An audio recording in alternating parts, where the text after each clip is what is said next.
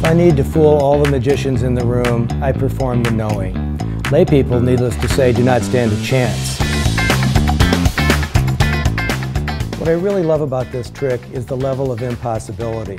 Magicians especially can see that there should be no way to find the card.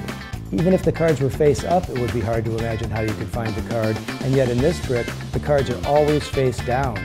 How can you find that card? Let me show you the famous 21 card trick. The first step is to give the deck a shuffle. The second step is to get 21 cards. There's 3, there's 2 and 2, that's 7. 3 and 2 and 2, 7 more. 3 and 2 and 2, that is 21 cards. Let's give these a bit of a shuffle and get down to business. Okay, spectator is handed the packet and told to do the standard deal, 3 cards in a row, and then continue the 3s until they've dealt the entire packet out. Cards have been shuffled. Nobody knows where any card is at this point. The spectator then picks up any pile, and you can do this with your back turned if you want. Your back is turned, spectator picks up any pile. I'll just take this one, and they shuffle the packet. Spectator looks at the top card. If they don't like it, they can reshuffle and go with a different card. They leave it on top.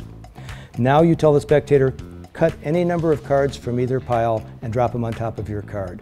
Not all cards. In other words, don't pick up the entire pile. Pick up some cards, drop them on top, and now bury the entire packet in the middle of the unused pile.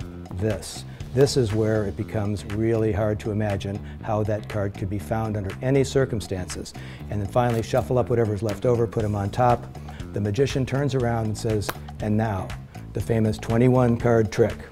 I want you to imagine your card is out there somewhere, and I want you to try to figure out which column your card falls in. So here we go, I'm going to deal them out.